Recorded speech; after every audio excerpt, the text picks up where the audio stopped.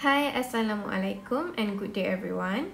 So for this video, we will continue with the third part of subtopic 1.2 mole concept, and we will go through some calculation involve concentration. Let's continue with mole fraction. So mole fraction X is the ratio of the number of mole of one component to the total number of mole of all component present. Okay, so this is the formula. Mole fraction, let's say you want to find A. So X mole fraction of A. Okay, so ini cara tulis dia punya simbol. Number of mole for A divide with total number of all component. Okay, so you can see here to find mole fraction of component A, it is equals to mole of component A divide with mole total. Mole fraction are independent of temperature and has no unit. Okay, tak perlu tulis unit.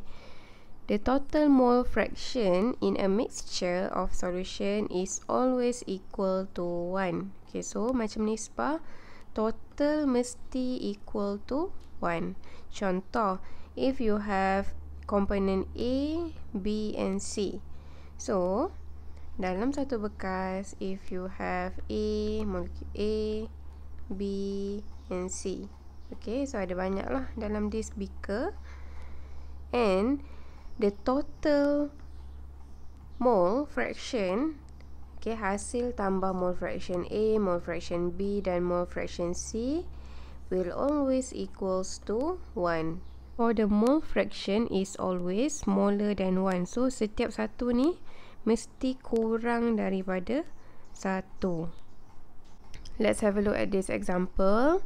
What is the mole fraction of CuCl2 in a solution prepared by dissolving 0.3 mole of CuCl2 in 40 mole of water?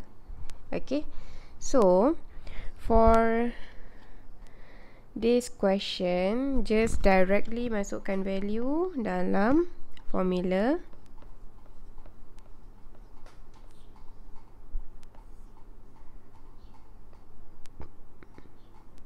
So for the mole total, okay, so dalam beaker ni kita ada CuCl2 water. Okay, so mole CuCl2 0.3 mole and water 40 mole. Okay, so you just tambah 0.3 tambah 40. Your answer will be 7.44 exponent -3 lah. Okay, so make sure your answer for mole fraction, it is always less than 1. For next example, what is the mole fraction for copper 2 sulfate CuSO4 prepared by dissolving 30 gram of copper sulfate in 200 gram of water given with mass instead of dia bagi mole. So apa yang kita kena buat, kita kena tukar dulu mass given here, mass tukar pergi mole dulu. Okay, so baru boleh cari mole fraction. Right, so first, mole for CuSO4, it is equals to 0.1875 mole. Mole for water. Mole fraction for copper 2 sulfate. Okay, ni dia punya jalan kira. And the final answer is 0.01659. Let's test yourself. A solution is prepared by mixing 55 gram of toluene and 55 gram of bromobenzene. Okay, so this is the formula. What is the mole fraction of each component? Okay, so you are preparing a solution. So you add toluene and then you add bromobenzene to prepare a solution. Right, so what is the mole fraction of each component? So kamu kena cari mole fraction Mole fraction for each berapa? Kita kena cari mole for each component. So mole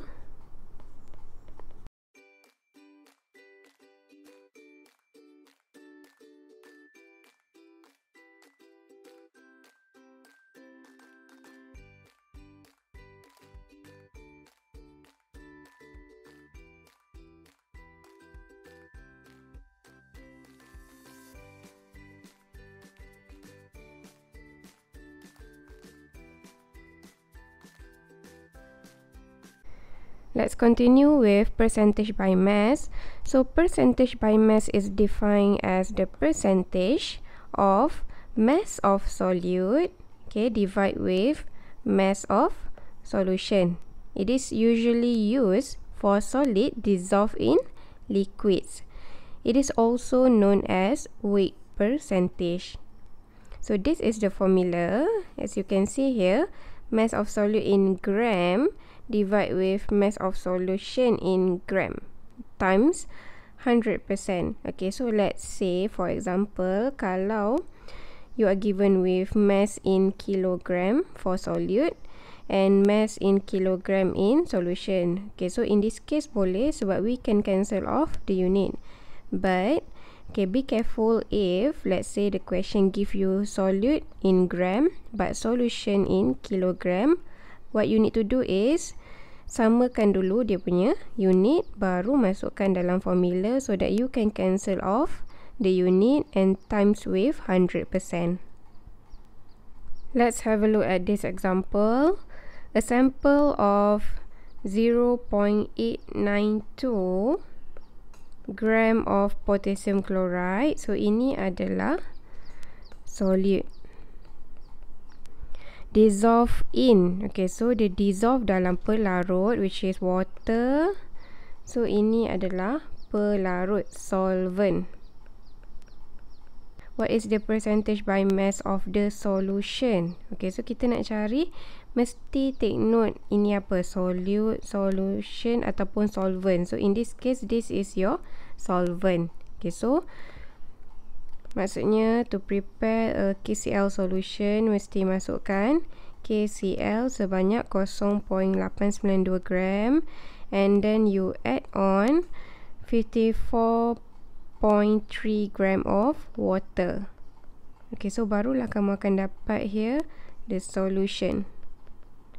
So means mass of solution kamu kena tambah mass of KCl plus mass of water.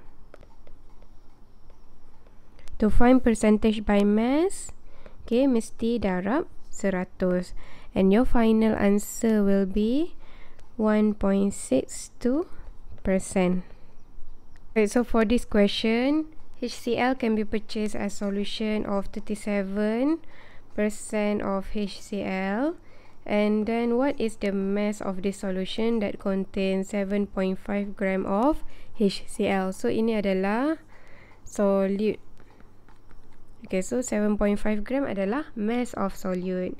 Okay, so to find mass of solution, kita masukkan je dalam formula ini.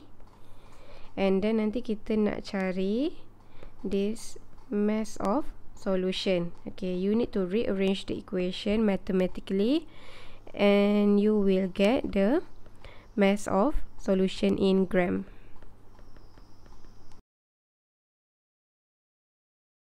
Okay, determine the mass of water. Ini sambungan daripada soalan tadi. Needed to prepare 37% of HCl containing 7.5 gram of HCl. So, sekarang kita nak cari mass of water pula.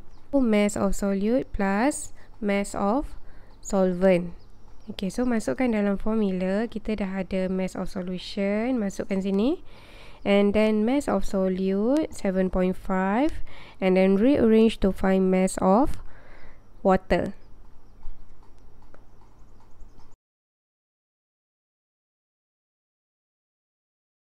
Let's try this question. Calculate the amount of water in gram that must be added to 5 gram of urea in the preparation of 16.2% by mass of solution. Okay, so for this question, you want to prepare 16.2% percentage by mass. So mass of solute is 5 gram divide with mass of solution times 100.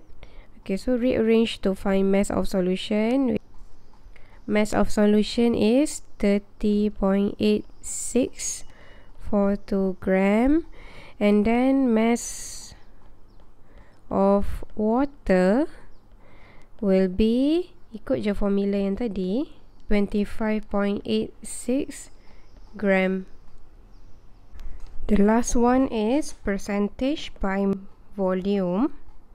Percentage by volume is defined as percentage of volume of solute divided with volume of solution and then times 100.